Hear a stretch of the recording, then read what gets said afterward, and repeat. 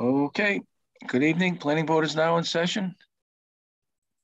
It's Monday, April 11th, 7 p.m. Pursuant to Chapter 20 of the Acts of 2021, an act relative to extending certain COVID-19 measures adopted during the state of emergency signed into law on June 16th, 2021. This meeting will be conducted via remote participation. No in-person attendance by members of the public will be permitted. People who wish to watch or participate in the meeting may do so by finding the meeting at www.southboroughtown.com/remote meetings. First item on the agenda is the Master Plan Committee update. Mrs. Luttrell. Thank you, Mr. Chairman.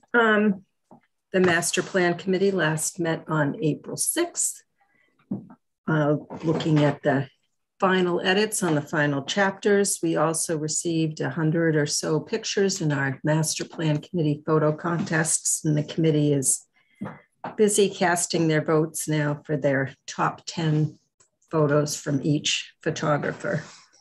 Next week, I'll be meeting with Judith, and she has found somebody to do the final editing pro bono. So I'll be having a planning session with them. And we still hope to have something for town meeting in a joint planning board, select board meeting the beginning of June. Hopefully we will tie this up and this will be one of the last few updates. Thank you. Wonderful, thank you. Any questions or comments? Compliments? Yeah, just a compliment. Well done. Yeah, Mimi, it was well put together. I spent some time with it over the weekend. It's amazing. Are the pictures mostly like contemporary nowadays pictures, or are they a mix? They're a mix. They're really some really nice pictures. Some of the old Southborough pictures? There may have been a couple, not too many old ones. Do you have any old pictures? Well, they're all around, but I just didn't know if the master plan was focused on the world of today, or if it was going to be a blend. I think there were a couple older pictures, but it's mostly contemporary. Look forward to seeing it. Okay, we have a couple of public hearings. I can move on to the next agenda items. We have the next two public hearings are proponents have requested an extension, and I don't believe they're in attendance. So this is the public hearing. It's 325 Turnpike Road, Ken's Foods expansion, major site plan approval, continued from September 27th, October 18th, November 15th, December 13th, January 10th, January 24th, February 7th, February 28th, and March 14th. And the 325 Turnpike Road, Ken's Foods expansion special permit for lower impact development continued from those same dates. We have a request in writing from Ken's representative to continue the hearing from tonight to our next meeting, which is April 25th, 7 p.m., and to grant an extension of the approval period to May 27th, 2022. So unless there's any questions or comments relative to this proposed action tonight, we'll entertain a motion to grant the extension of the approval period. So moved. Second. Motion's been made and seconded. Any discussion? Hearing none, all in favor. Morris, yes. Mills, yes. Stein, yes. Luttrell, yes. Houlihan, yes. Okay, we've extended the approval period, which allows us to continue the public hearing to April 25th at 7:05 p.m. So moved. Second. Motion's been made and seconded. Any discussion? That's for both hearings, both the special permit and the major site plan. That's the revised motion. Yes. And seconded. Okay. Sorry about that. Motion's been made and seconded. Any discussion? Hearing none, all in favor, Morris, yes. Mills, yes. Stein, yes. Latrell, yes. Houlihan, yes. Okay, we'll see them on the 25th.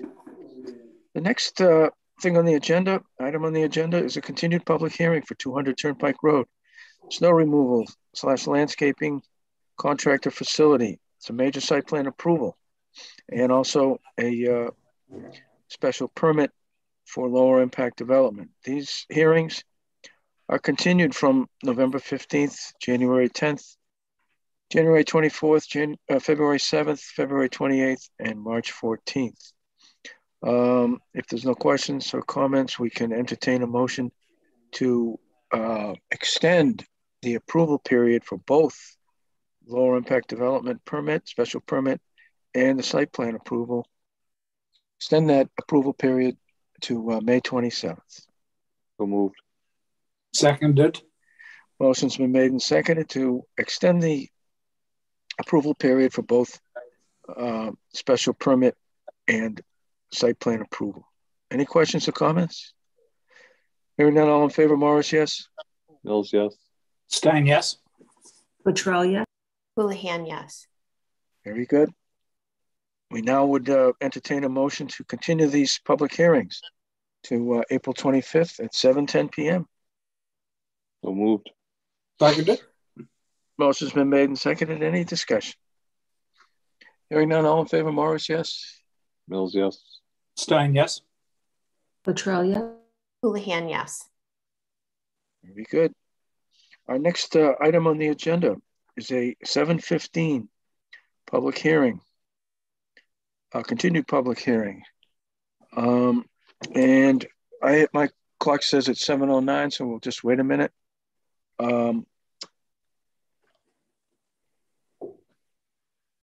Mr. Chairman, Mr. Mills. can I make a motion we approve the minutes from March 28th, 2022? Second for discussion. Motion's been made and seconded. Any discussion? Mr. Stein. Although I was not present, I did watch the meeting and reviewed the minutes. So I will vote. Thank you. See, it's now 7:10, so we can continue with the approval of the minutes. Any other questions or comments on the meeting minutes of March 28th? Hearing none, all in favor, Morris, yes. Mills, yes. Stein, yes. Latrell, yes. Houlihan, yes. Very good. Minutes are approved. Next item on the agenda at 7:10 is, 7:15. Oh, I got this all mixed up. We have another 5 minutes to go. So let's go to the planner's report if we can. You ready, Karina? Sure. Ready? I am. See if I can just see it. Just so you're aware, I put a copy of the current draft warrant in the Dropbox for everybody. And for reference, the planning board sponsored articles are Article 27 and 28. And that's all about that. Bear with me. Advisory has asked for a joint meeting with Select Board and the Planning Board on Wednesday, the 13th. And Colleen posted an agenda today for that joint meeting. I know that Mimi and Dawn and Marnie indicated they were going to attend. So we took the safe route and posted an agenda. And that's also been sent to all the planning board members. So you're aware of that. I believe Colleen mentioned at the last meeting the town is researching returning to in-person meetings with a hybrid virtual approach. I believe they're still working on that. Nothing has been updated since then.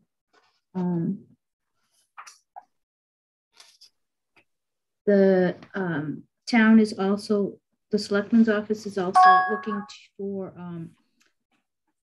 people to be part of the Southborough 300-year anniversary. So there was a flyer that's posted and that was sent out to everybody. Bear with me. Outdoor dining applications. Oh yes, outdoor dining applications. So I can't really read it. Colleen, do you know anything more specific about that? Let me Just can't read it. It just says the guidelines and application requirements. Oh, that's right. Yeah. Yeah, you don't have to call it up. It's a new form. It's a new form that I think that people who are interested in maintaining the outdoor dining, right? Yep, that's it. Anyone has questions on that, you can call the planning office and we'll go into more detail. And just FYI that the select board are going to sign the warrant tomorrow evening at their meeting and intend to send it to the printers Wednesday morning.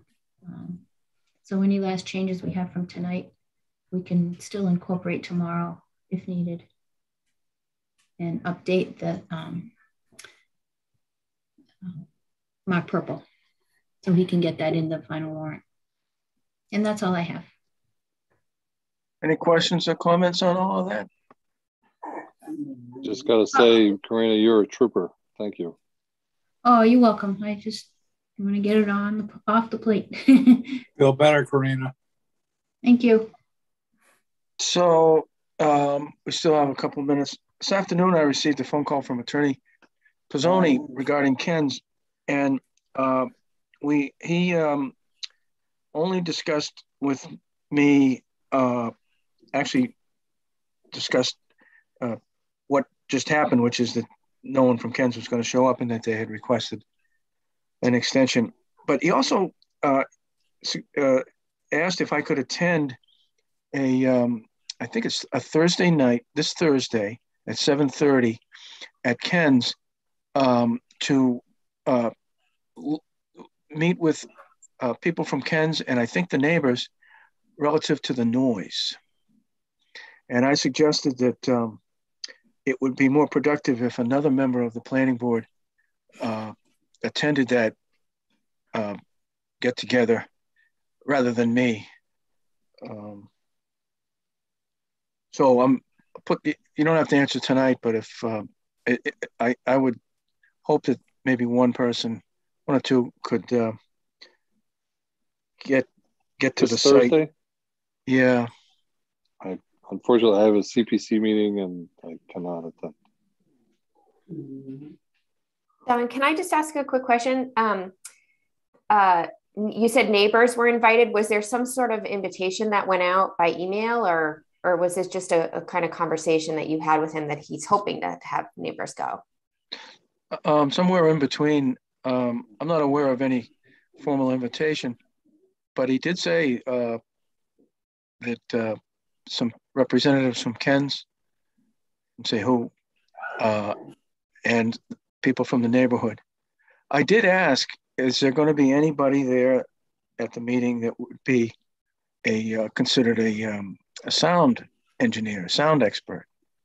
And he said he didn't think that anyone like that would show up, but I think they're hoping for to benefit if there is the noise that people in the neighborhood are hearing, if they do hear it and are able to, I guess, move around the site and to see maybe where it's coming from or to see where it's the loudest, the receiving end of it. I just thought that that might be, we can get more details. I think the reason I'm bringing it up is to see if anybody has any interest and or available at that time. You know, it's still light out at 7:30. And then I can get more details from Attorney Pizzoni. Go ahead, Marnie. Sorry, Mimi, just want two clarifying questions. So the first is my concern is that it's April vacation and I already know of many families that are scheduled to leave like the Thursday, Friday. So like it worries me if the neighbors aren't going to be there or aren't going to be able to be there. And then what time on Thursday? When does April vacation start? Good Friday is Friday, so people will have that off, and then a lot of people are out Thursday. And that's an early start to next week's April Correct. vacation. Okay.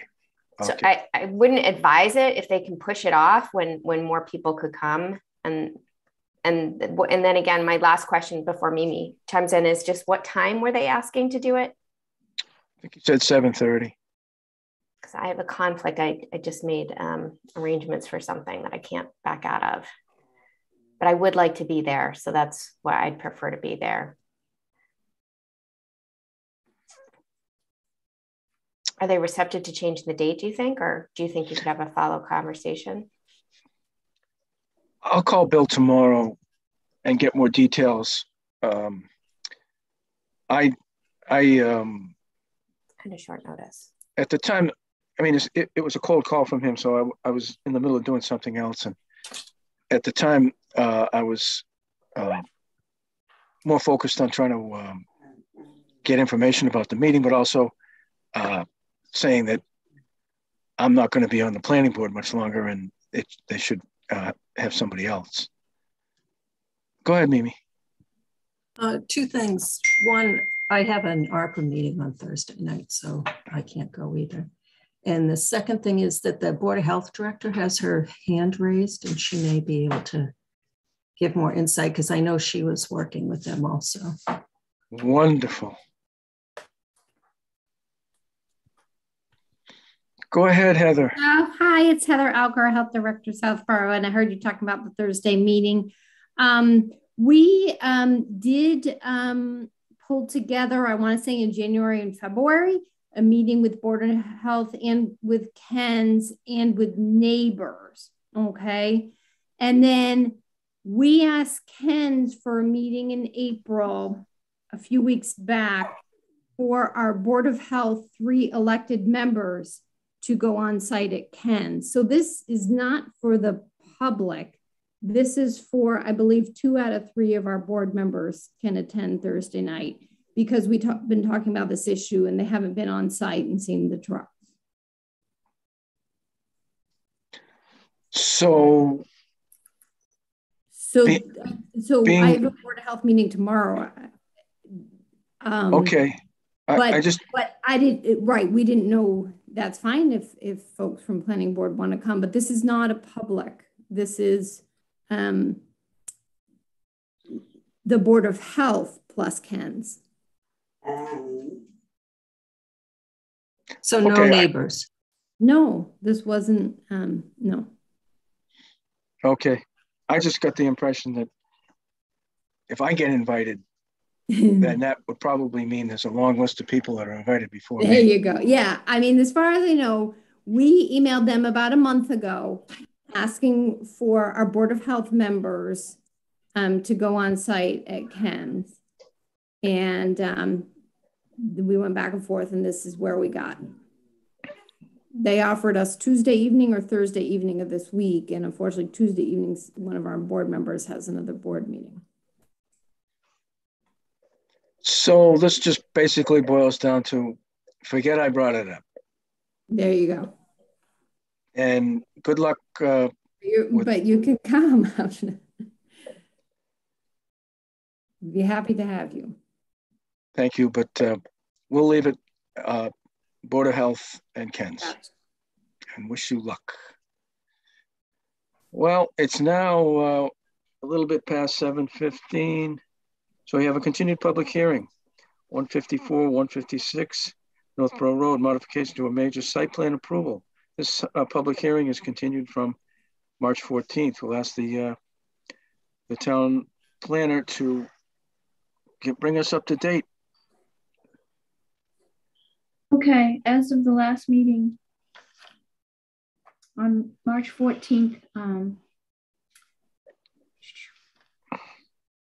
we have received, previously we had as-built that were submitted by the proponent from 156 Northborough Road prepared by Peter Bemis Engineering Design Consultants, and we provided that to Fuss and O'Neill for review, at least for the civil site aspects, since the weather wasn't conducive until just recently for the landscaping, which will be phase 2 of the as-built review. We received some comments back from Fuss and O'Neill, which I provided to the planning board and to Mr. Michael Quinn, Roger Kane, and Peter Bemis. We also provided the modification application to town council for review, which included the proposed language change to the conditions of approval from the prior permit, changing those to from a rental regime to a ownership approach. And along with that also were condo documents that was provided. And we did receive feedback from town council that he didn't have a problem with changing, modifying the conditions of approval that related going from rental to occupant or ownership. And that, you know, and if the planning board members had additional conditions, that would be up to them. As far as the condo docs, they needed some work. So the feedback from town council was provided to the proponent.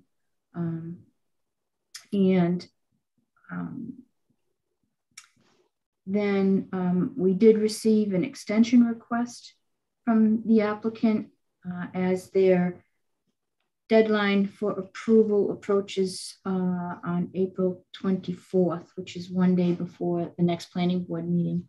So just to take precaution, and we have a signed extension request from the applicant.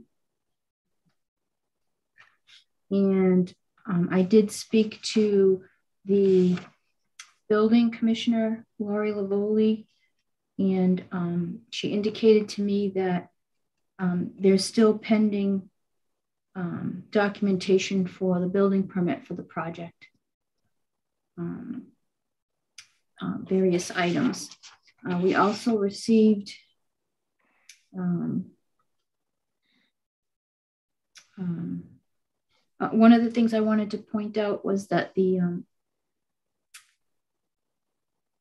part of the as-built review, the engineer certified the stormwater management system that wasn't completely built to the same size. It's my understanding, slightly varied due to certain site constraints, I assume. So there is the potential that we request a copy of the stormwater calcs that the as-built engineer indicated that he ran in order to confirm that the way that the system was built meets the intent of the approved prior plans. And they've been made aware of that, the engineer has. And that brings us to this evening. And again, this is the modification to the major site plan approval that was approved back in 2018. All right, that's all I have. Great, thank you. You're welcome. Is anyone from North Row Road here tonight? I see Mr. Michael Quinn. He's in the audience. We have a hand raised. David Officer. Here. I'm an attorney. I represent the owner. Hello, David. Hey, Don. It's nice to see you. Good to be seen. Good to see you. I saw you the other day. It was nice talking with you. Go ahead, David. I'm going to defer to Mr. Quinn. Okay. Mr. Quinn.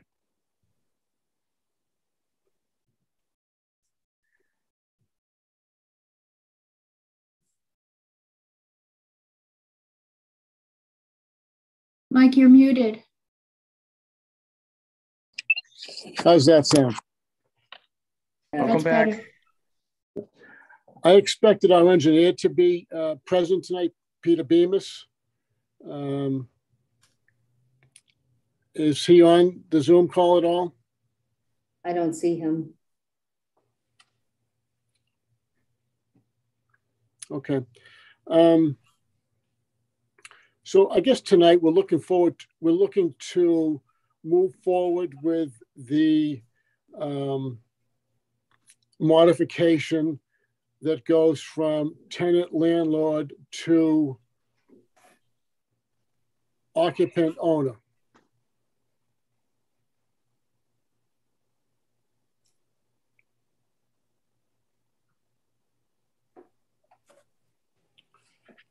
Mike, did you receive my my email regarding town council's feedback?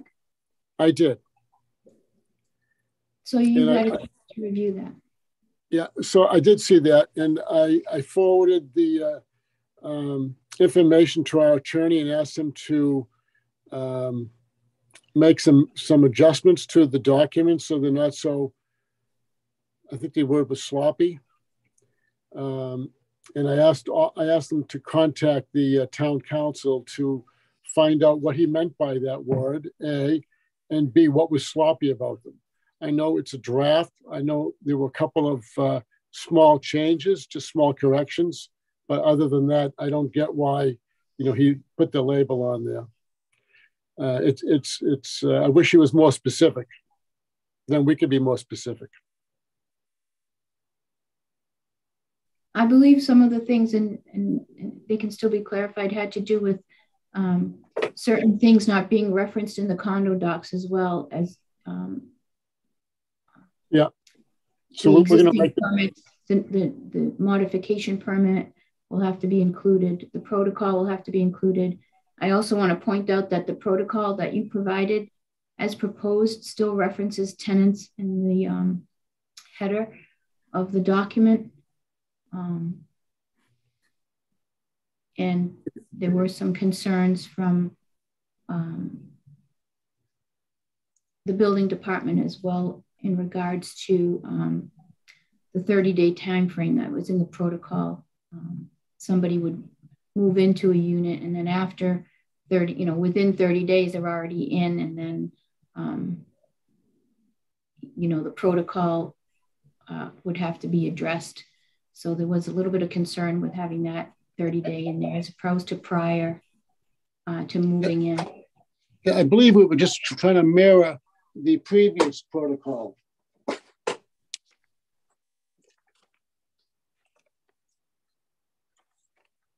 Right. So there is some cleanup work to be done on the condo docs. So we're hoping that you can get those revisions back to us so that we can send them back to town council. Yeah, we should have them to you in a couple of days. Rena, let's go back to the 30-day thing. Okay. At the time in, what was it, 2018? Yes. The planning board was looking at rentals, and there was great concern about the tenants coming and going, and the potential for things happening there that were either hazardous, potential hazards, or conflicting operations. So we went with that 30-day piece of the agreement. But the current building inspector, and I think she may be right, the 30-day piece tends to drift over into the building inspectors, the way they operate. So I believe she's suggesting that we delete the reference to 30 days. And that would have the planning board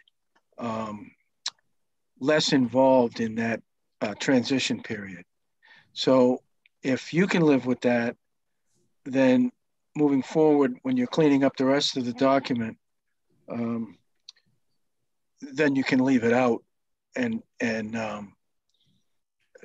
submit that and see if, and Karina can run that by the building inspector to see if that's an improvement relative to her jurisdiction over a tenant occupied single building. Okay. I think we can do that. And then just one, Don, can I just ask Dave, Attorney David Officer, he is representing the 156 Northborough Road. Is that what I understood? Yes. Okay. So I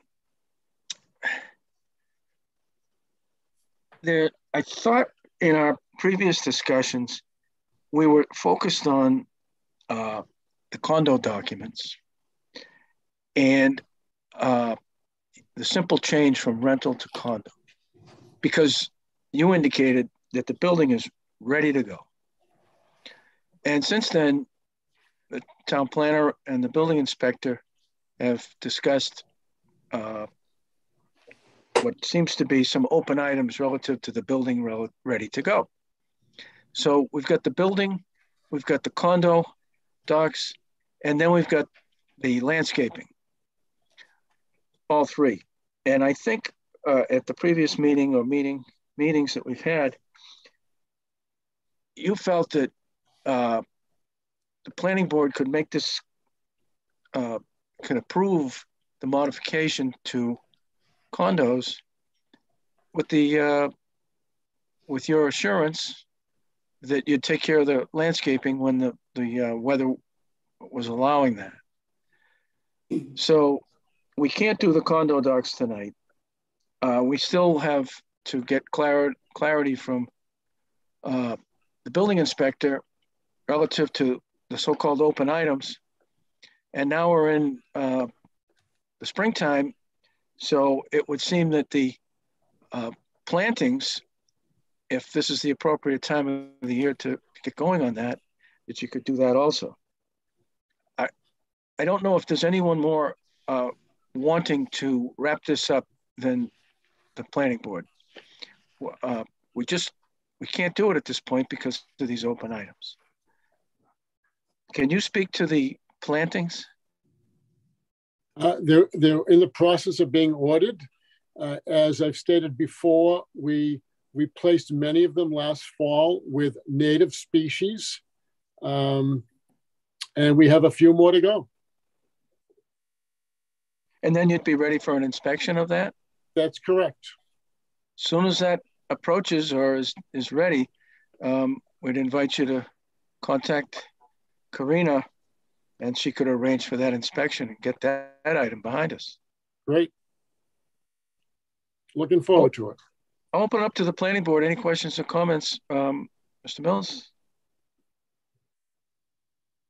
I think, Don, you summarized everything perfectly, where I'm, my concerns and everything. So I have no questions.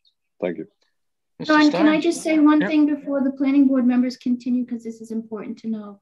I don't know if you had a chance to review the Fuss and O'Neill comments on the as-built. So there are some items in there that would also need to be addressed and explained and confirmed. Locations of hydrant. There are some light poles that were along the edge of the rear parking area that do not appear to have been installed. I mean, sometimes that's a good thing, but if it's, per the approved site plan, there are some issues within the as-built follow-up review from Fuss and O'Neill that the applicant should probably meet with me to go over them as well in order to address those. Yeah, I'm looking forward to that, Karina. Obviously, I can see your condition. So maybe towards the end of this week or the beginning of next week, we'll have a meeting. Yeah, that would be good. Great.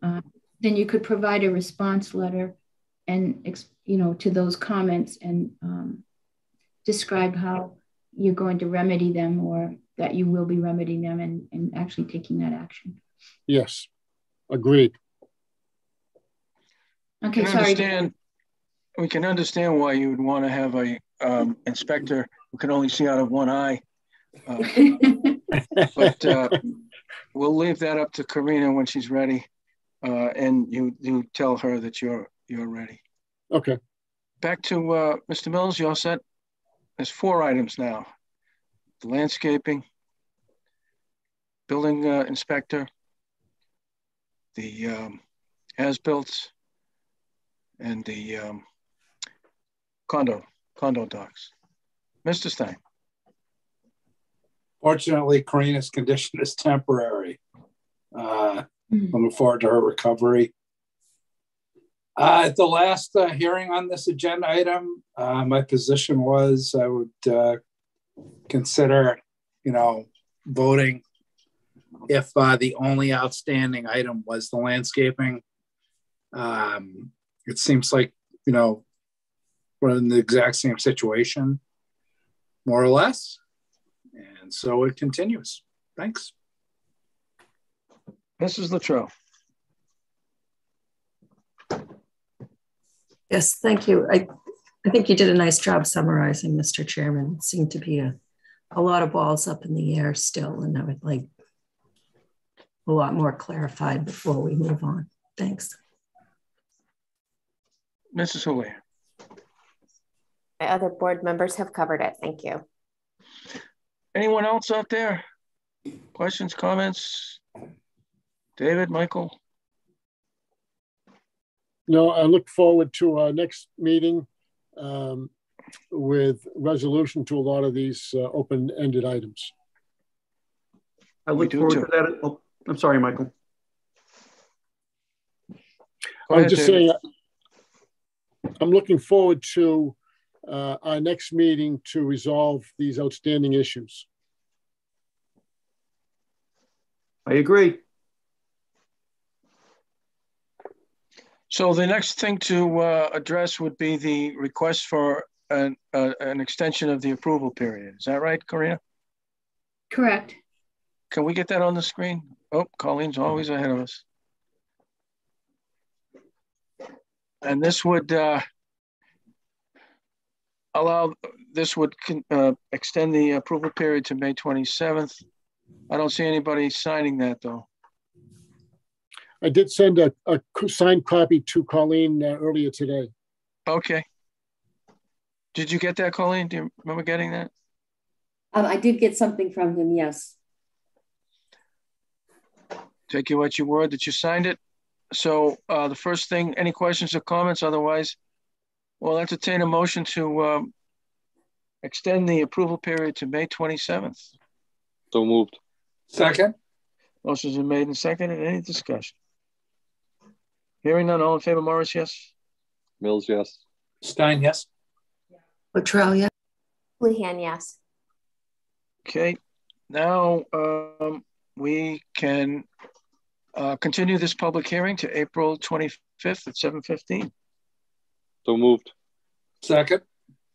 Motion's been made and seconded. Any discussion? Hearing none, all in favor, Morris, yes? Mills, yes. Stein, yes. Luttrell, yes. Houlihan, yes. Okay, we'll see you on the 25th. Great, thank you. Thank you. Next item on the agenda is a public hearing, continued public hearing for a proposed warrant article to add a section to chapter 153, trees, for a tree bylaw. This is continued from March 28th. Should we go to the town planner or should we go to Mrs. Luttrell? Just want to note for the record, I'm not sure, Jesse did indicate he did the Mullins forms for both of these public hearings for the warrant articles from the 28th. Okay.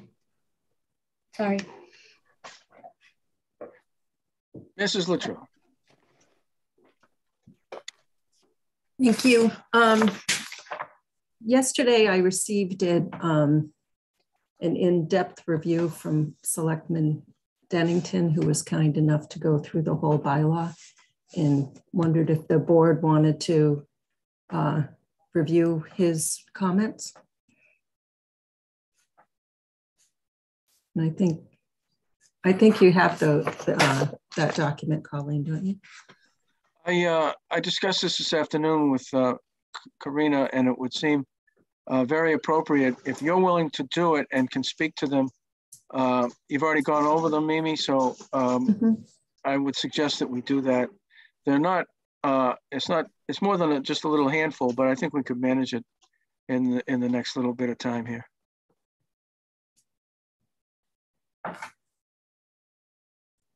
Let's ask the rest of the board. Do we want to go through this? Yes, please. Okay, you're on, Mimi. Is Andrew with us? Yeah, I'm here. No, Andrew Dennington. You're always here, no. Andrew. He's not in the attendees. All right. So the first issue that he commented on was the definition of public shade tree. There's been a lot of confusion about that 20 feet. And he had suggested an alternate definition that may clear that up, which would say a public shade tree is A, any tree within or on the boundaries of a public right-of-way, including scenic roads, except for a state highway, or B, a tree that is not within or on the boundaries of a public right-of-way, but previously has been planted by the tree warden upon adjoining land at a distance not exceeding 20 feet from the layout of such a public way with written consent of the owner of such adjoining land. And I think that my opinion is that's pretty good and seems pretty clear, except for I would take out the previously has been planted and just put planted, so there's no confusion about that.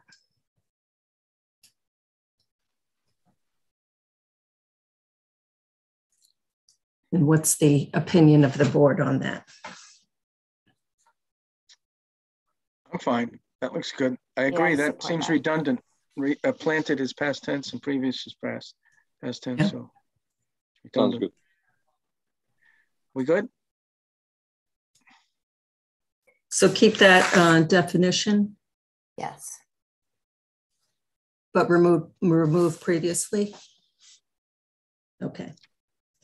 And then he commented, he was questioning if the second half of the definition, if a highway boundaries are unclear because of the boundaries between public and private land cannot be made certain by land records, monuments, the tree is presumed to be a public shade tree according to Chapter 87, Section 1. And he was asking if highways are town roads. And I believe when we met with town council and Karina and Dawn, you were there, that he said that the reference to highway there was referring to town roads. I remember that. Yeah, okay. So that we can just leave.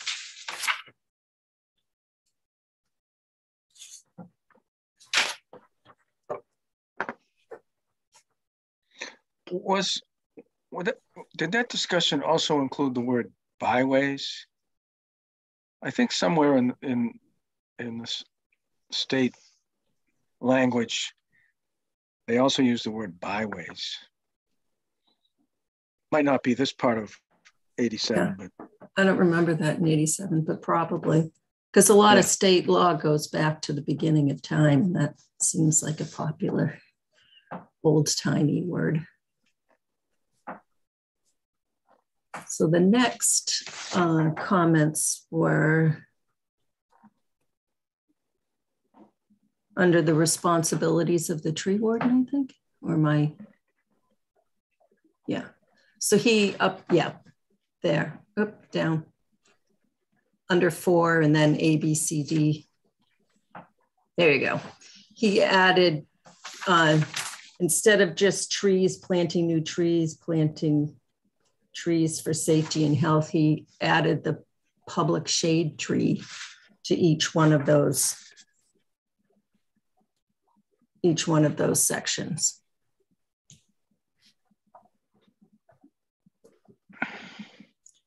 And I don't know if that's necessary because the tree warden has authority over public shade trees, but I don't know if it hurts to be more explicit, except if we, expand this to include town trees or other trees that aren't in the public right of way. Would those trees be in a park or a cemetery? Town trees, yeah. But they wouldn't be public shade trees.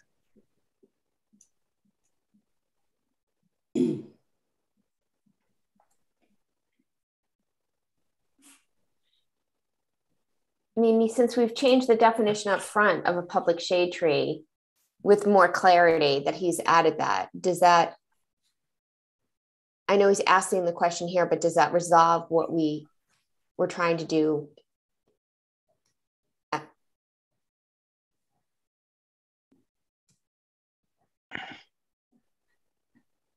Because isn't it both? It's in any tree within or on the boundaries of the public right of way. Or public shade trees, yes. Yeah. But this is just for trees, a public tree planting.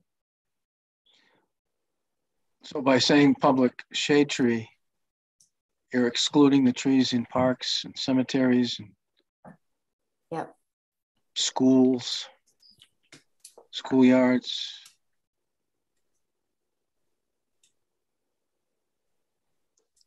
Do you know if that's his intention? I just received this from him last night and I didn't have a chance to discuss it with him. But that was my thought.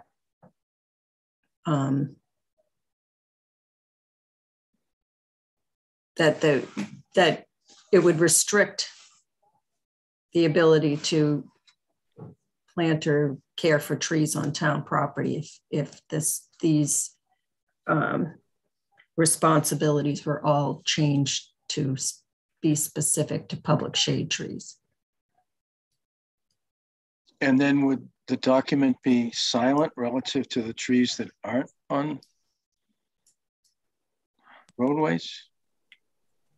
So if I could interject for a second, it does say in purpose, A2, that the purpose of the bylaw is to preserve and protect the town's public shade trees.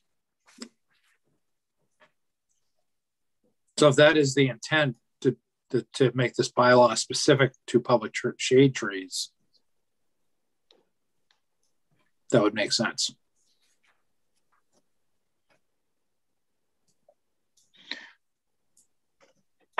Which I guess would be okay, but if it excludes the trees that are in parks, cemeteries, and school grounds, or other places where the town owns the land, but it's not on a road, who would be responsible for those trees?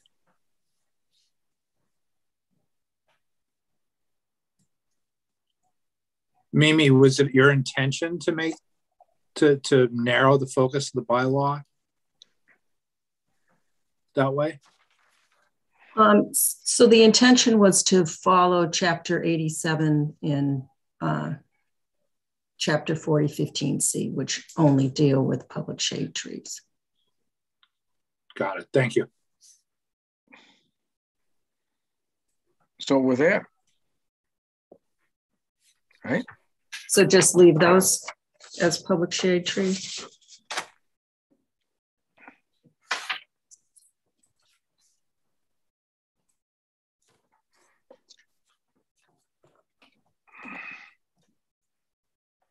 Could you somewhere put an add-on paragraph or maybe a statement that says these things will also apply to public trees in other areas of town-owned property? Could it be that simple? it would be beyond Chapter 87 in a sense, but this is a local bylaw that you could maybe add a statement like that, if that's the intent.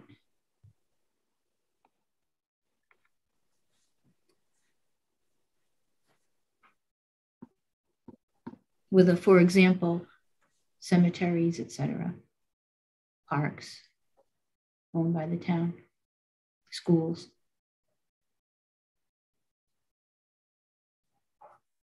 So we do have a cemetery department. Do they do trees in cemeteries?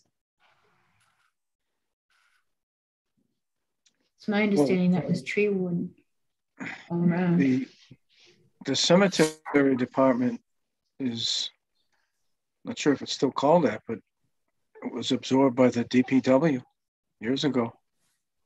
Right, but it's still listed as a department under the DPW.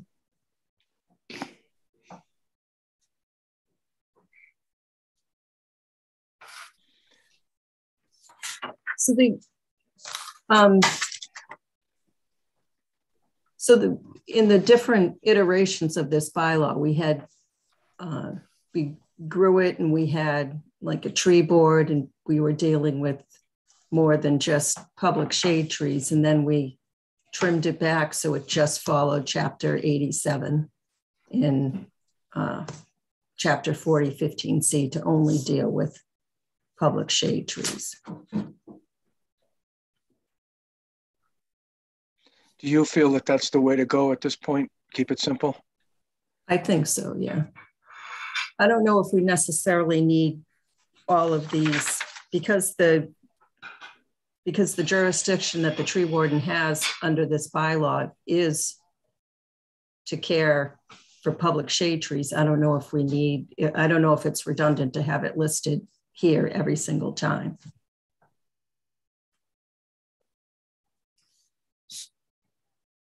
But I don't know if it hurts either.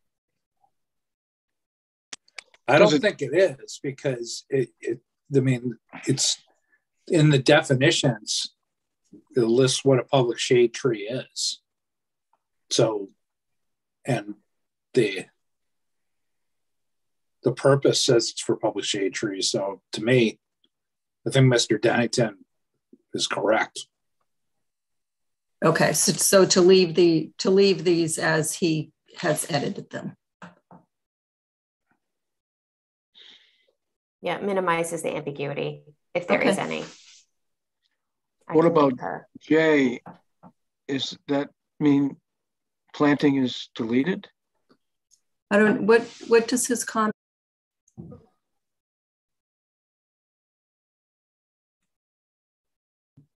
Oh. So I think that for the purposes of this bylaw right now, it's just for planting trees within the public right of way.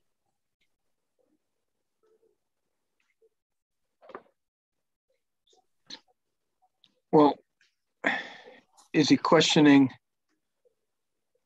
the action verb planting, or is he questioning where the plantings? Is the word planting okay? Is that what you intended to leave that? Yes. Yes.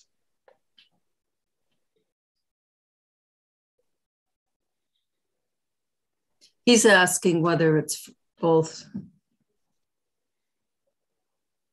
town trees and public shade trees.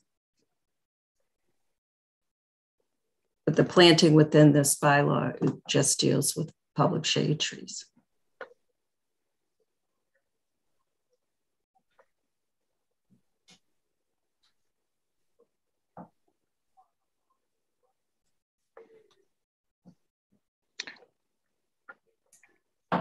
Who just typed that in there? Colleen. And you're okay with that? Everybody okay with that? Yes. Well, just a question. If you, why can't you,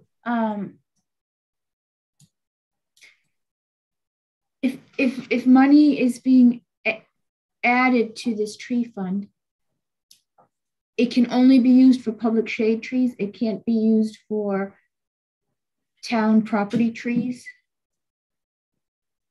Right, so if you have expenditure of funds for public tree planting and maintenance consistent with, oh, because it says consistent with the bylaw, it kind of mixes it again.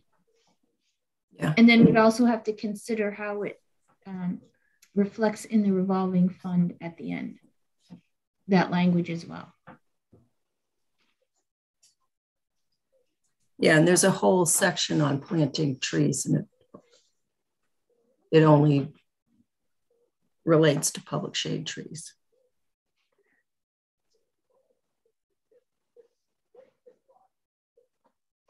So we good with that one? Yep.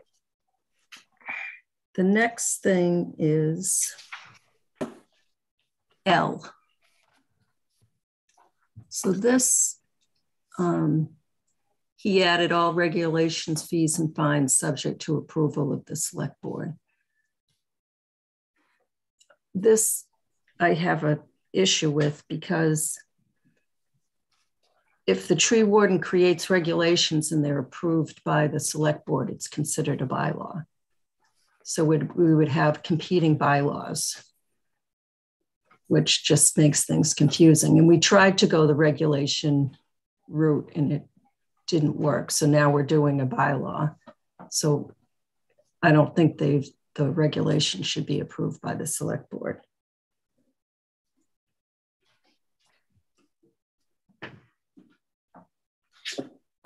Support Mimi. And that's where we agreed we'd have kind of like a rules and reg document where fines and all that stuff could be done offline from a bylaw perspective. Right. So is he just suggesting that, well, the person would report in through DPW. So fines and everything would be through whatever process that we go through now. Is that right? To get fines approved? Or we can write it in the rules and regulations that way? Because I would agree with you, Mimi. I think this makes it a little bit more challenging. That's why we eliminated that type of language in the other draft. Right. So I would vote to not include his amendment. Okay. It would be nice to know if he intends to make an amendment and sort of override that at town meeting. Maybe, I mean, do you have a sense of whether or not he's going to, if we don't go along with this, if he's going to make spot amendments himself from the town meeting floor? I don't know, but we'll see him on Wednesday at the Joint Selectmen Advisory meeting. I can ask him that. Thanks.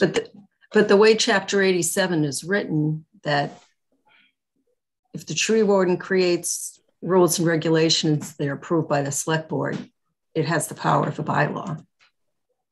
So I don't know where it, so then we have two bylaws. It doesn't make any sense to me, but so I'll ask him that on Wednesday.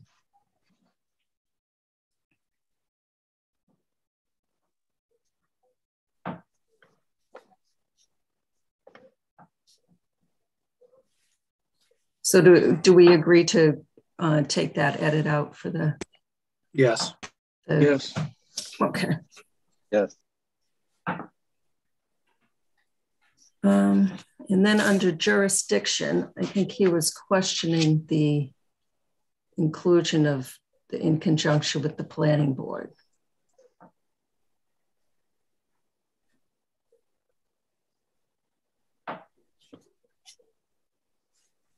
So my feeling on this is that since the majority of roads in Southborough are already scenic roads, that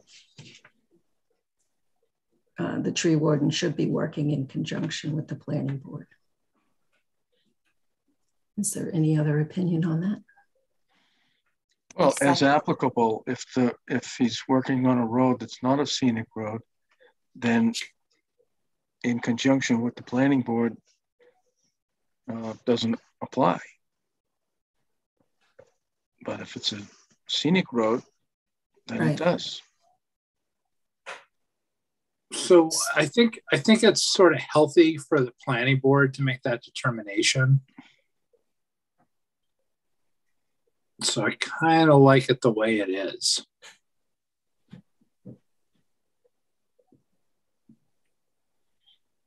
It does no harm. And it reminds the reader that the planning board is part of this, especially if it's a scenic road. Right, yeah, I liked it the way it was, that it promotes interdepartment collaboration and cooperation.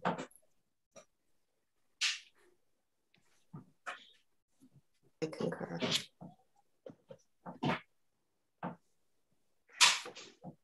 And then under 4,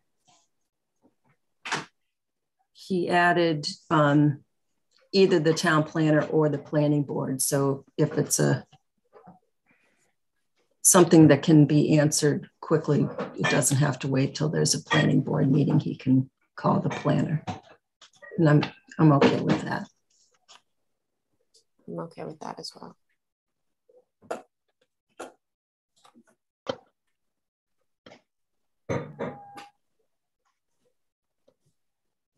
That's an improvement. Yeah.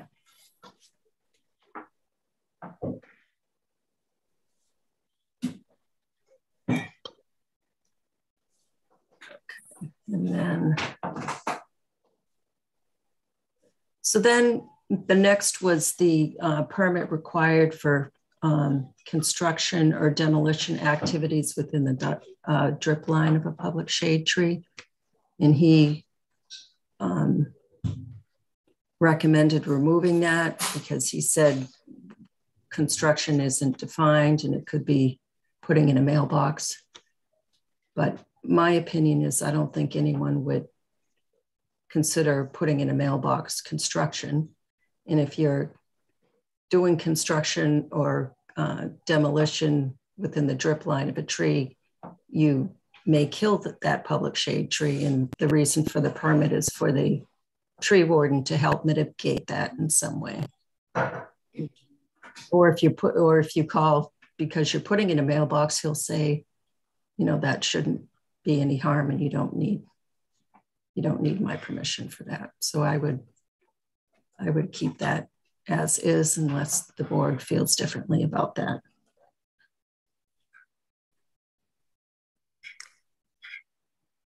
I think maybe if he could opine on that, maybe Wednesday, just what he means. Like, I would agree with you. I think generally a lay person reading this versus an attorney reading this would go your route, but I think maybe just to have the conversation. But I tend to agree with you, Mimi. You could also add a definition for construction or demolition activities.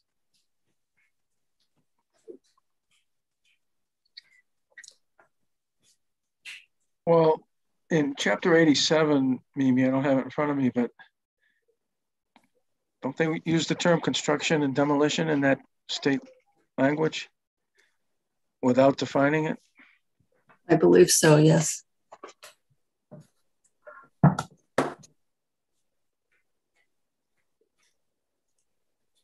Okay.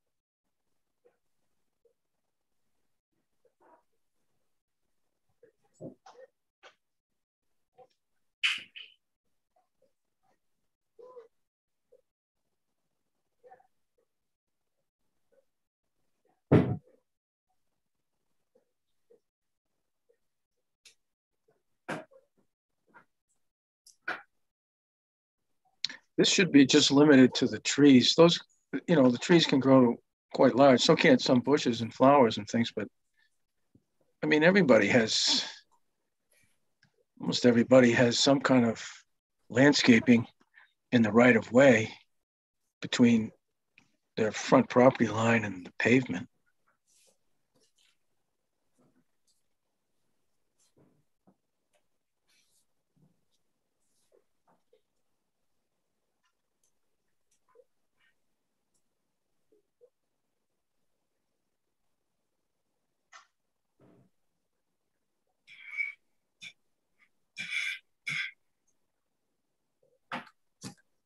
So aren't we talking about trees? Where are we now? His question asks about flowers and shrubs.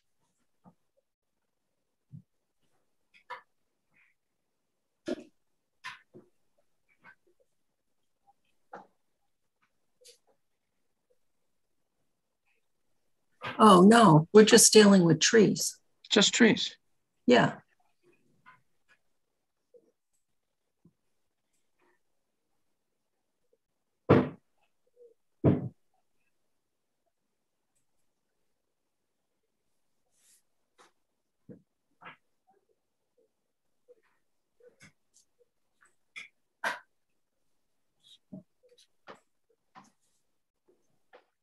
Oh, did it originally not say public shade tree? Is that why he's?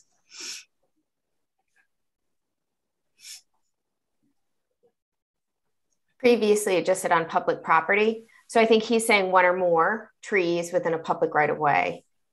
And I don't know if you need to, he's questioning if all work needs to be defined, but I think it's subject to the following: specific about permission for planting one or more trees is subject to these conditions. So I don't think, like he asked, should all work be defined? I don't think so. I think you could just say all work in a public right of way. Right. Yeah, because it's all pertaining to planting the trees. So I'm fine. I'm actually fine with his suggestions of adding grant to petitioner and planting one or more trees within public right of way.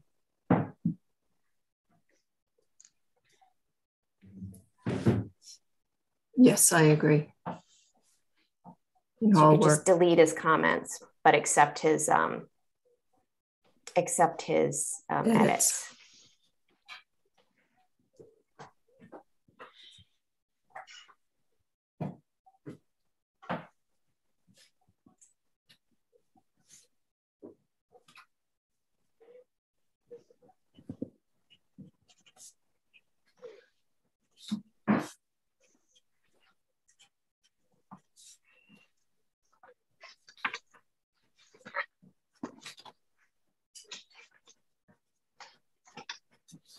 The point of Mimi, he has public right of way. It's all capitalized. So that just needs to be uncapitalized, unless do we have public right of way capitalized throughout the document? I see it above in the paragraph above under E1. But I guess the question is just consistency formatting. Oh yeah, I don't think it is capitalized. I'll have to go through and look. Yeah, maybe just highlight that, Colleen, like just put it in yellow maybe. In the definition, just public is capitalized. If that makes a difference, there's a definition. Public right of way. Then you'll have to just do a find replace. So you just want the word public capitalized? I think that's capitalized because it's the first word of the sentence there. I don't think it is, but I'll go through and look. So it should just be all the same, but I don't think it is. Right, because in the first paragraph too, in the first line, it's public right of way is capitalized, and then it goes back to the third line. It says public rights of way is not. Right there. I'll have to look at that. Okay.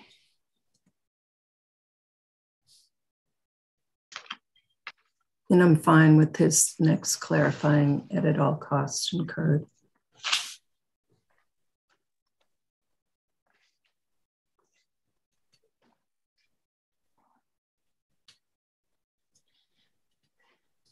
And so is everyone okay with that in course of the planting of the trees? Yeah, I'm good with it.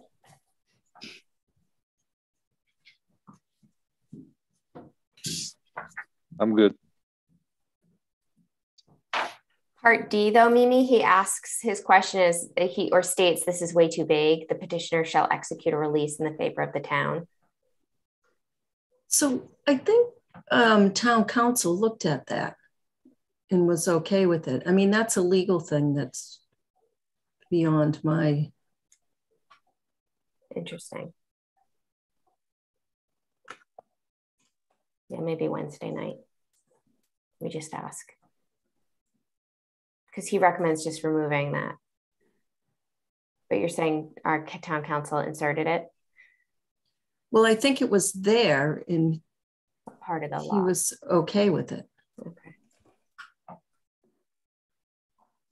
I'll have to double check his too.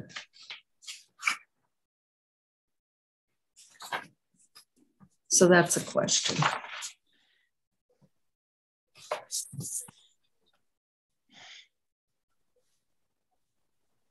All right. And then the next one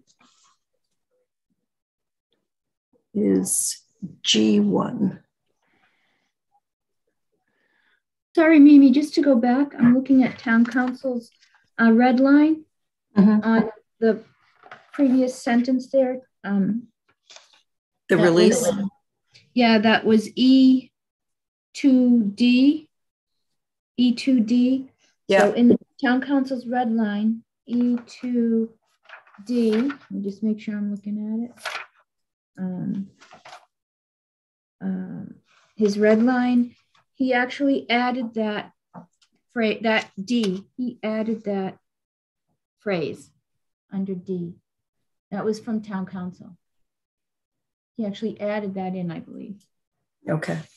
So we have competing attorneys. Who would have ever thought? Oh.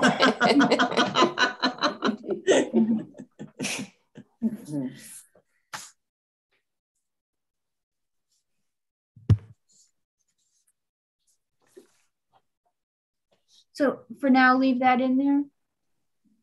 Yes. Yeah. Okay. So on to G1, applications for permits. He added the clarifying language for public shade tree pruning or removal, which I'm fine with that. Yep.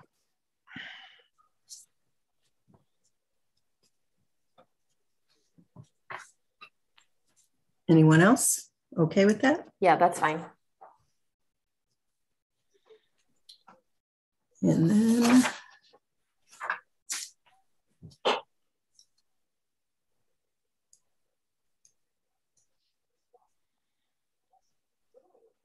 where's the next? Is it J1? 5. I think those are just commas, H5. right? Meeting? Yeah, they're little Typos? Typos, yeah. The next is H5, non-hazardous public shade tree.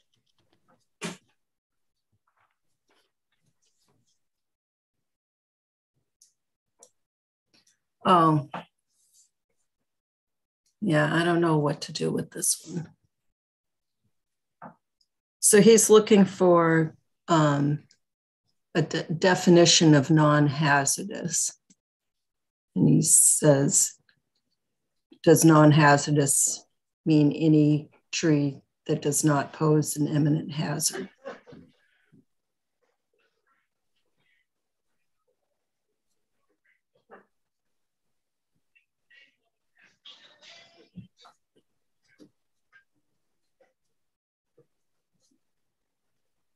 Your research didn't find another town that took care of this, Mimi? Well, so all of this is from other towns.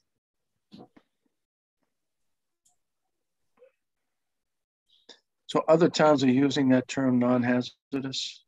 Yeah. Or at least one other town is?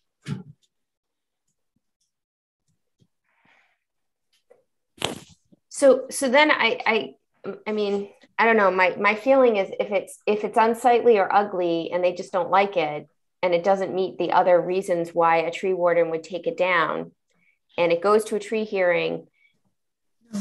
Go away.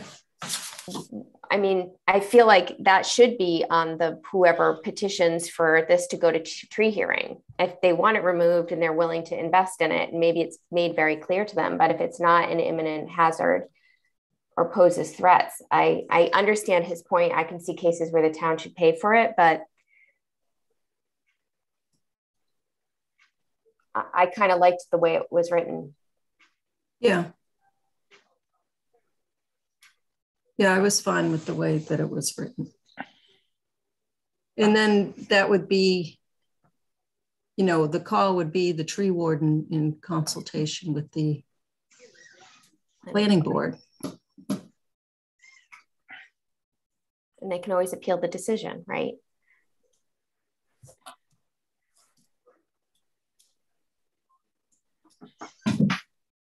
Correct. There's always an appeal. So I personally am fine with, I understand his points, but I think it's fine. I think unless the tree warden deems it required to come down, then it shouldn't be on the town's dime to remove it. Right.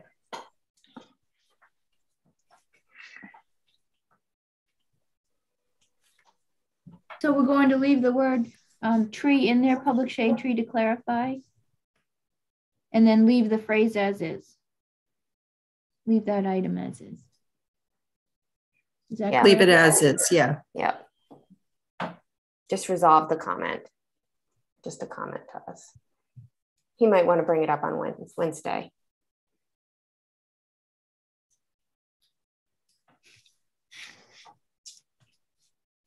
And just so you know, it's our intent to make these changes tomorrow to get at least get the ones we're all agreed to get into the warrant. Yeah. Oh, right. Yeah. Okay.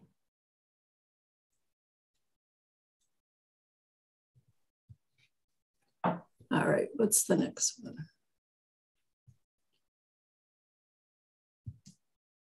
Defining private purpose. I think that's the same reason that's non-hazardous tree, right? That's a private purpose. Yeah. I don't think it has to be defined, but that's, I was fine with it as it originally written. Yeah, I don't either.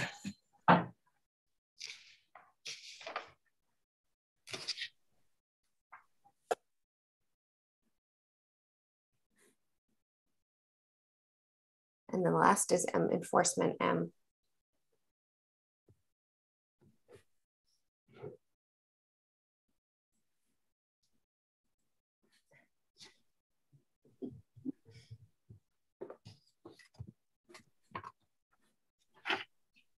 So I think that's language from like zoning fines, I think. Or I think you're right. His point's valid. Yeah. So I would agree that you just delete that last sentence from each to offense.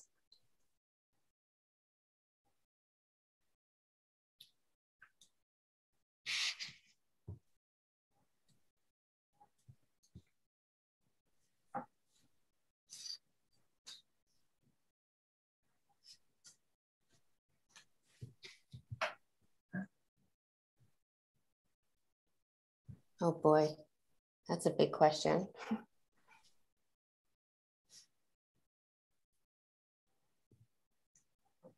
So M2 is going to be just that one sentence. The second sentence in that M2 is going to be deleted, correct? Yes. Okay.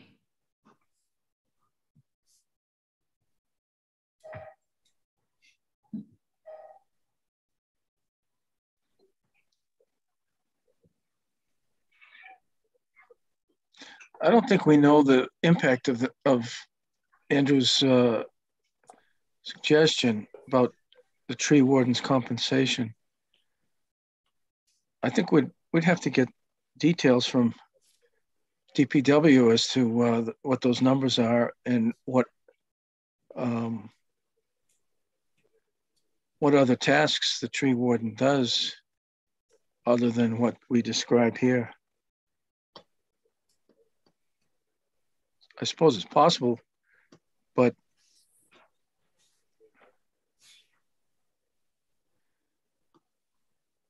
probably take it one step at a time. if it's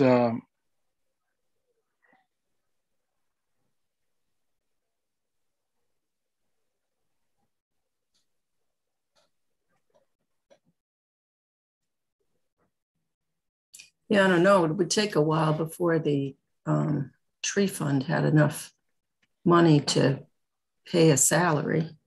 And that would kind of defeat the purpose. We wouldn't be able to plant any trees until we had enough money in the fund to pay a salary.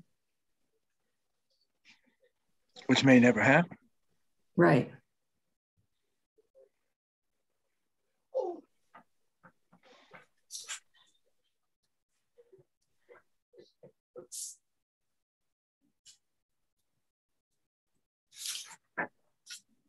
So my question on this, I found a bylaw in Concord that within the bylaw, they created a tree fund.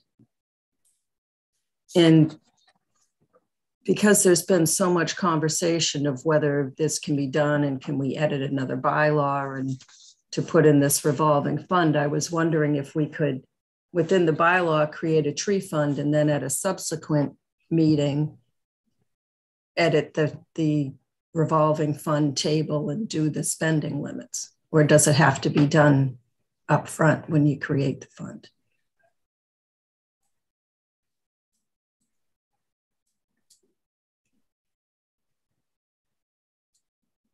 Well, that's the question. If you, the feedback from town council was, I think he leaned towards separate articles, but he said it's feasible to do it in one as well. But that was, he didn't elaborate more on that.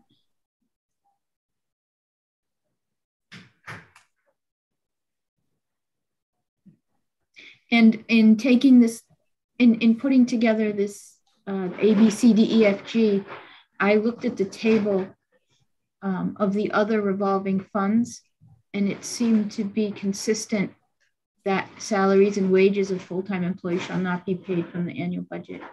I think the majority of the other, there may only be one exception to that for some special reason, but most of them had that under Part E, if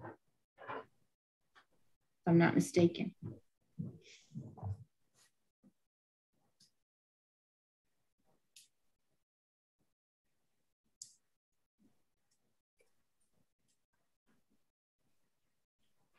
I would err with leaving it in, and then if we have to provide a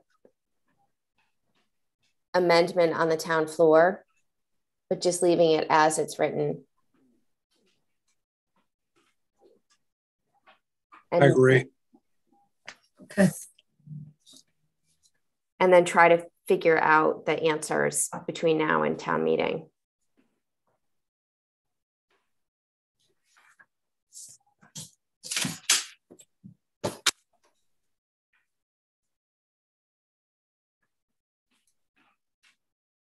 It was great feedback from Mr. Dennington.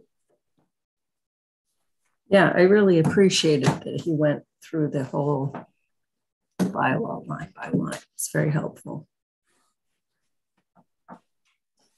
Okay.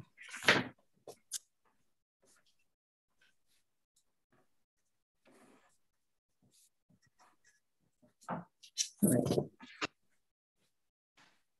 We good? Open it up to the public or the planning board. Any questions or comments? No question. Anyone from the public?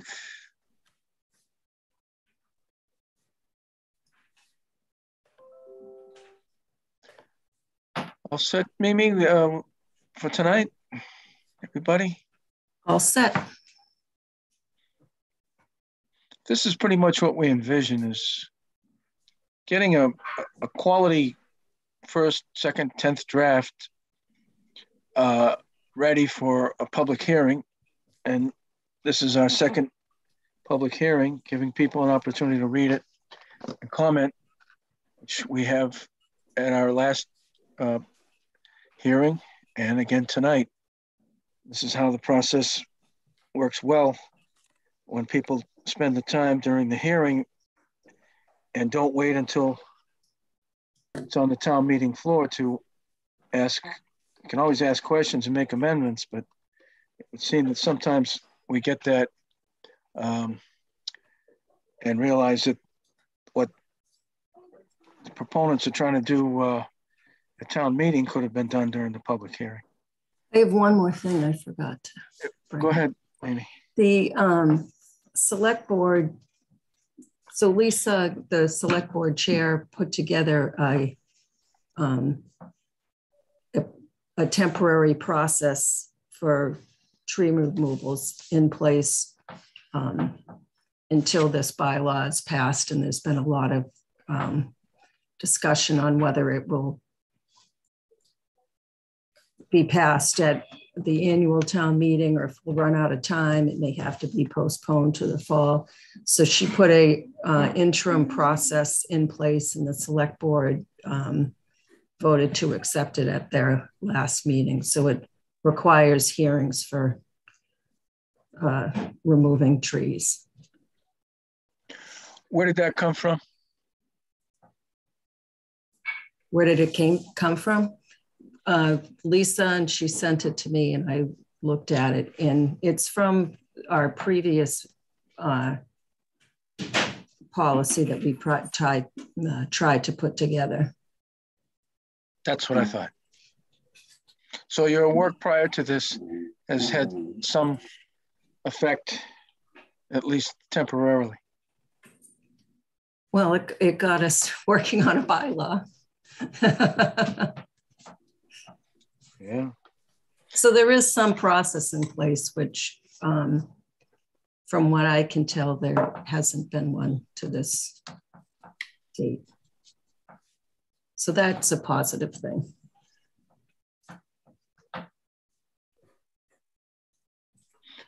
Anything else? If not, we'll move on to the next agenda item. But we first have to continue this public hearing to our next meeting, which is April 25th. So moved. Second. And that would that be at 7:20 p.m.?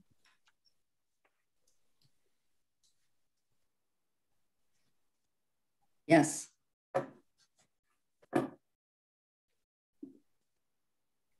Yes, Karina? Yes, 7:20. Okay.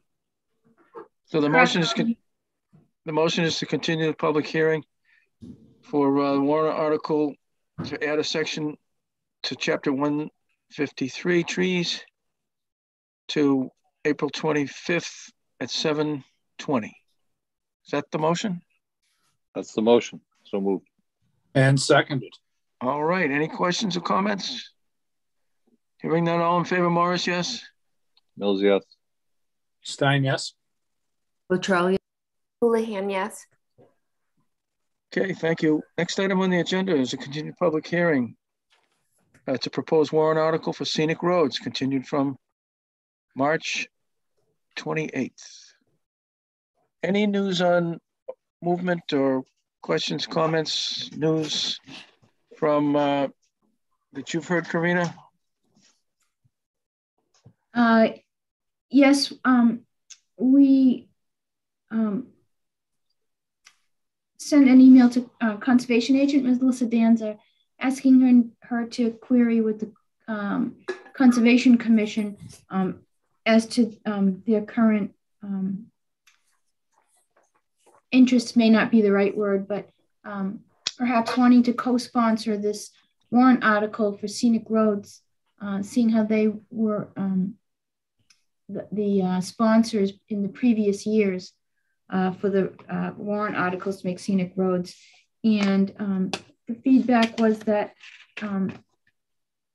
it's not that they're not in support of the article, but they haven't really been fully involved in the article itself. So they didn't want to rush it and felt they weren't comfortable at this point to take a position to actually co-sponsor, but that doesn't mean that they were necessarily against it. That just means they weren't ready to co-sponsor something that they hadn't vetted to the level they wanted to vet it.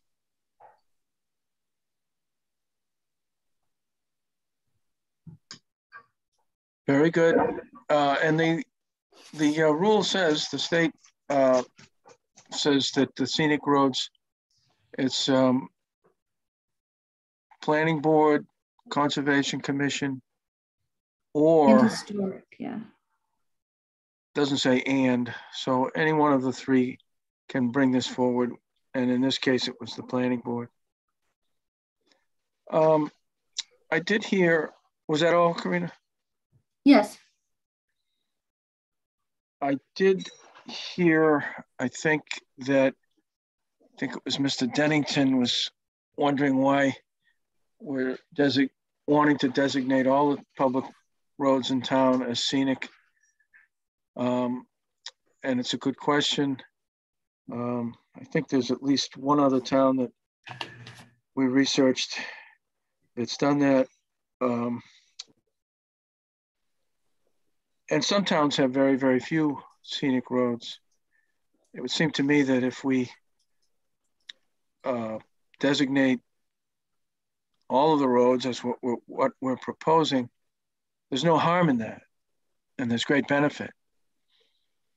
To do it otherwise and select certain roads without a formal criteria, which the state law does not have, we would have to create a criteria, adopt one that would guide us toward designating one road over another as scenic. In the absence of that, again, the town of Southborough has once before designated all of the public ways as scenic. And as I said, not aware of any harm in doing that. And it provides additional protection for those roads. It's, I guess if I was a tree and I was on a scenic road, I'd feel better than maybe another tree friend of mine who might be living on a non-scenic road and having that tree be concerned about the same level of protection. So other than that,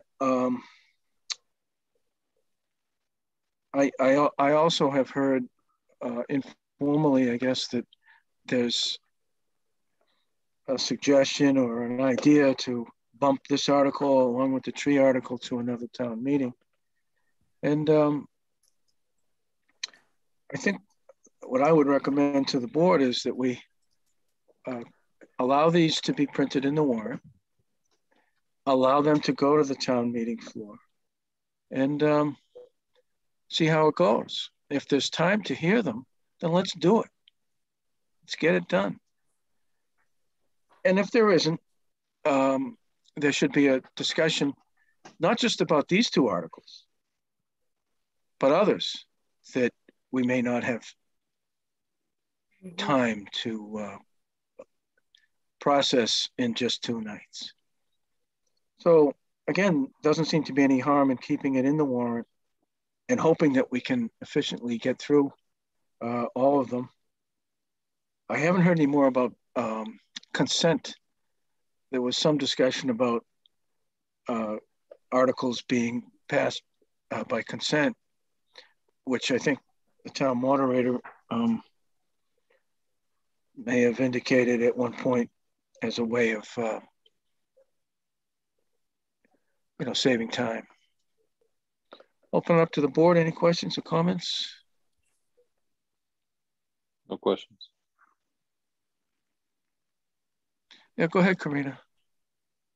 One thing I want to remind the members that we can draft a short report from the planning board to town meeting for at the time when you close the public hearings for these, just to ensure that if they don't go through, that there's no confusion, that they can be brought to the next town meeting if the planning board supports their warrant articles, like we've done in the past. So we would have that report prepared and ready for voting if necessary. Correct. Well, these aren't zoning, so I don't think that there's that gap like there is with zoning. Well, that's true too. These are this is a general bylaw, and the other is a warrant article. So that maybe that's right. Maybe in the past they were zoning amendments.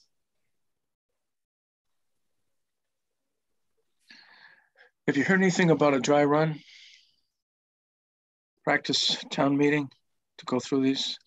I know Mr. Semino sometimes, well, all the time, has, so that he understands who to call on, who to expect to speak to each article.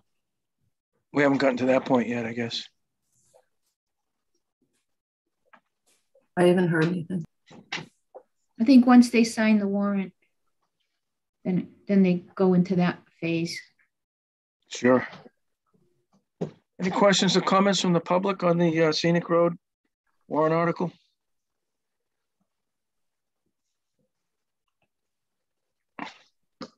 If not, we'll move on to the next item on the agenda. Oh, we will entertain a motion to continue the public hearing for the scenic roads to April 25th at 7:25 p.m. So moved. Second. Motion's been made and seconded. Any discussion?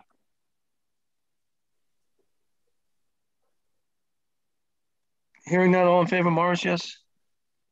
Mills, yes. Stein, yes. Latrell, yes. Houlihan, yes. Thank you. Next item on the agenda is a discussion item, MBTA communities. Karina, what you went over with me this afternoon, I would think would help the public and the board understand where we are with this.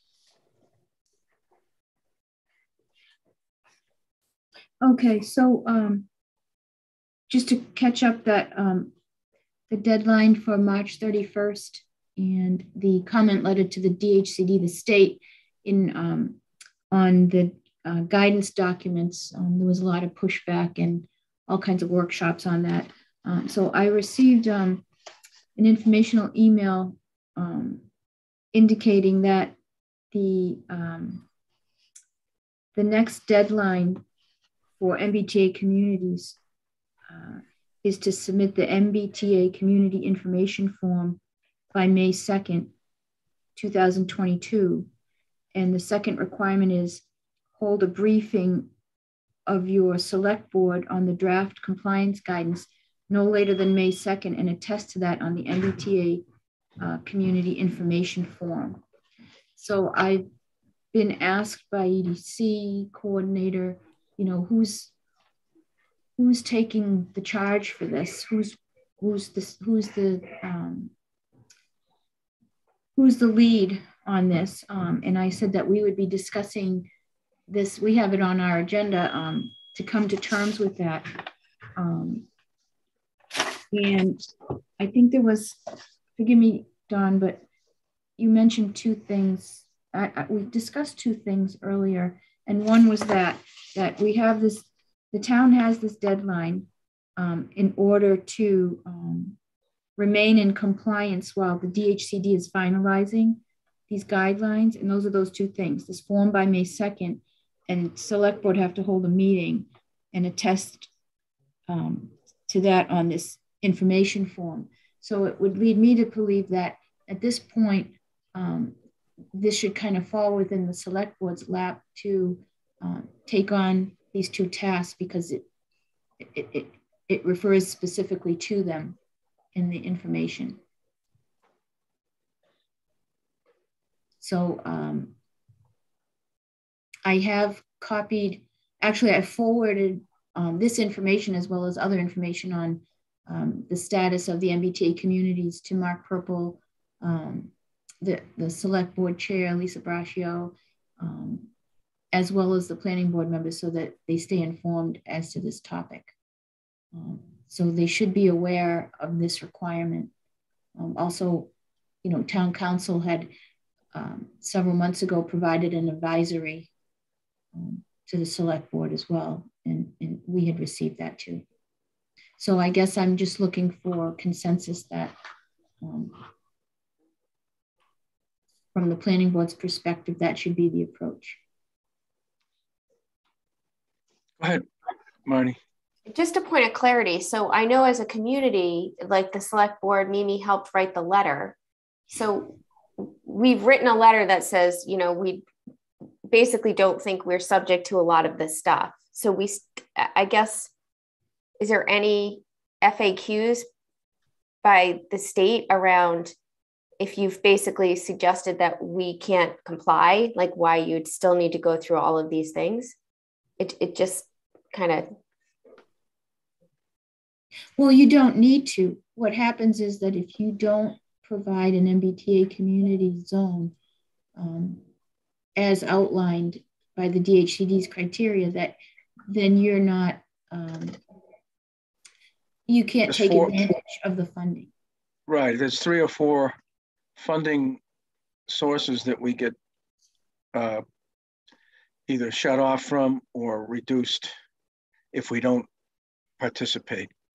It's the usual, you know, when the state asks the towns to do something, if you don't do it, then you risk getting less state funding or grants. And one of them happens to be the one-stop application that the EDC is working on. And I believe I forwarded planning board members. You may not have a chance to see it. It was pretty late this afternoon. Mark Purple had put out a letter about that grant application that the EDC is pursuing again, or the select board is pursuing through the EDC, to the about $45,000 for the Route 9 wastewater study. So, you know, we talk about it and we put the information out there, but there is no clear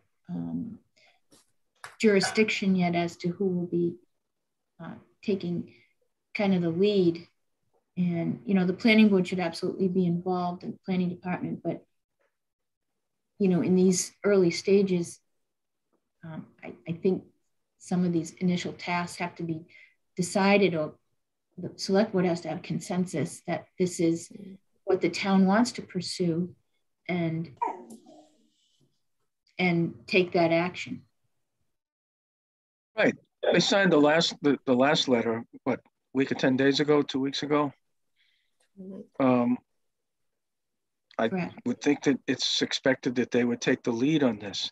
But that letter was a great group effort, conservation, planning, select board, maybe a few others participated. Yeah. Can I ask a question? Go ahead, Mimi. So I know this information form requires you to lay out a zone. Are we held to that? It doesn't make any sense that we're saying that we can't comply with the guidelines. We submitted the letter saying that by the deadline, but yet they still want us to move ahead by May 2nd and create a zone that we can't create. And I would say that I would think it would be a collaborative effort with the planning board and the select board because it's a zoning issue.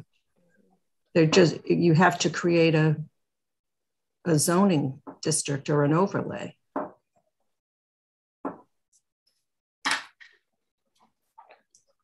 So if we fill out this information sheet and we just plop down an overlay anywhere, are we held to that?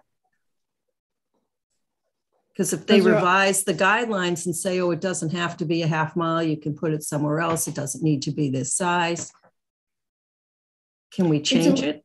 It's a little bit the tail wagging the dog, because if you do that, then what's the purpose of making the modifications from the state's point of view to the guidelines? So, right. Yeah. But there has to be some kind of a decision at the select board with planning board feedback, I would imagine, on to even move forward with this approach, or to simply say, you know, we're not going to do this and therefore we won't be anticipating these funding. avenues, but it's the select board that's looking for using the one-stop grant program for their study along Route 9. And, you know, whether they get that or not, that's one thing, but they're applying for it. So I'm just not sure where to, you know, how to proceed. We don't want to let it go by if the select board feel it's an important thing and the planning board thinks it's important, but how do we move forward without updated guidelines? And right. It's my understanding that the state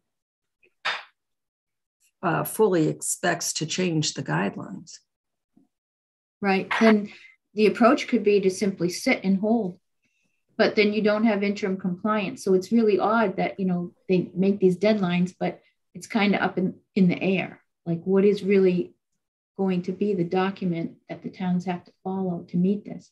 So, you know, and even in that sense, that's another decision that has to be made. Does the town want to just sit on this until the DHCD comes to terms with the pushback that they've received? So, you know, it's all really valid, but there has to be a somewhat of a consensus, I guess, on what to do.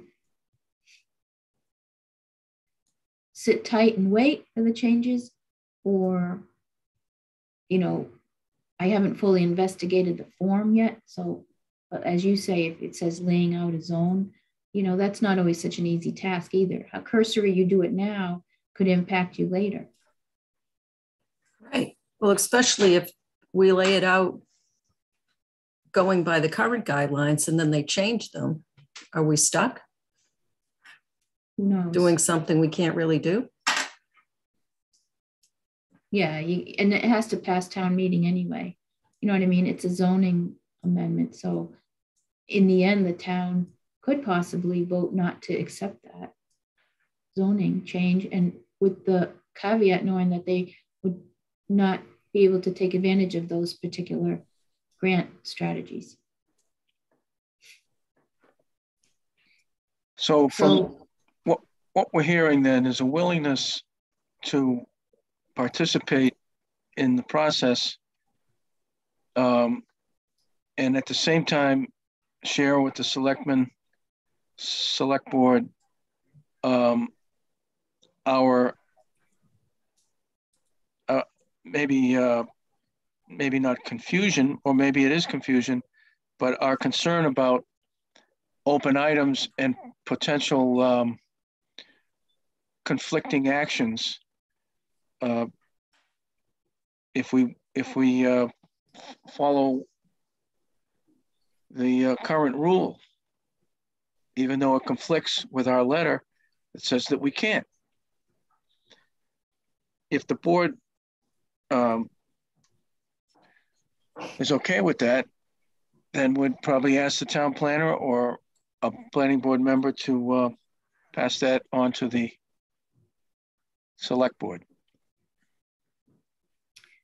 And I can tell you, with the understanding that we are not the lead on this, but we're willing to work with whoever the lead is.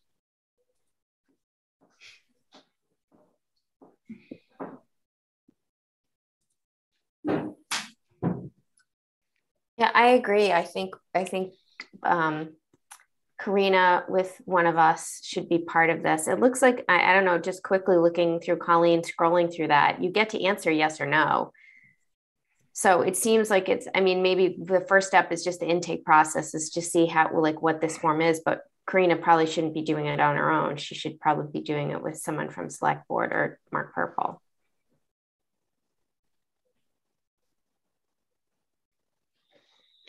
So Karina,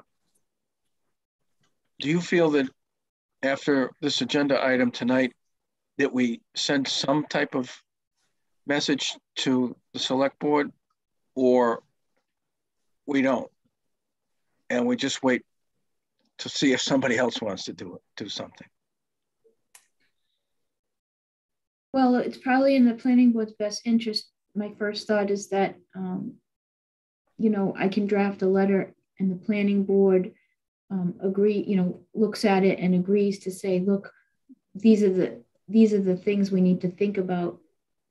And, we're bringing this to your attention because the select board is involved in this initial, at least, form, but here are the conflicts.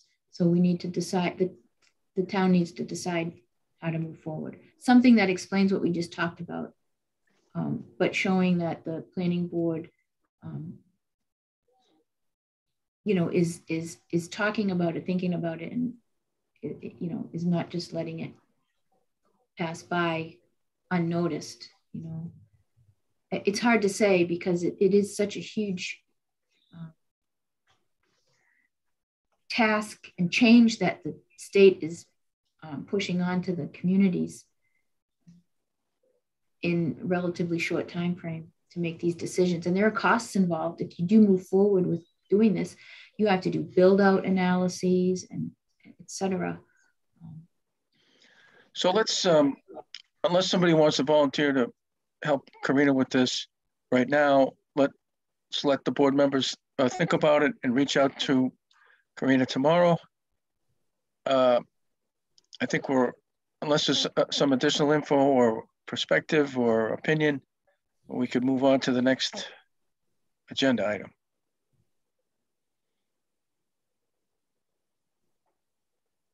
I'm willing to reach out, Karina, tomorrow. Tomorrow and Wednesday I have some blocks of time during my day. So let's just connect offline. Okay, I'm back and forth too. I have several appointments and a couple things I have to take care of, and then Monday's a holiday. Importantly, that should be your urgency. See how I get through the night. So. Any questions or comments after this on MBTA communities? Just one more thing. Sorry. Yeah, go ahead. Colleen, that form that you just had, can you do a printout, like a PDF printout on that and pop that in Dropbox? I was just going to email you the link. Oh, that works. Okay. Thanks. I'm almost done.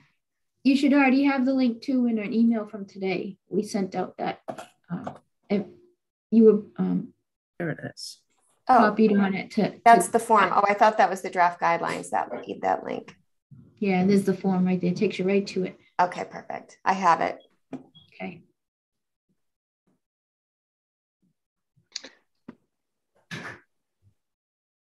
I don't see anything else on the agenda that we didn't cover. Motion to adjourn.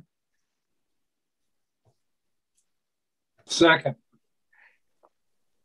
Motion's been made and seconded. Any discussion? See Kate smiling. It's not 9 o'clock yet. You're close. Motion's been made and seconded. Any other discussion? Hearing none, all in favor, Morris, yes? Mills, yes. Stein, yes. Luttrell, yes. Houlihan, yes. We're adjourned. Thank you. Thank you. Good night, everyone. Marina. Take care of yourself, please.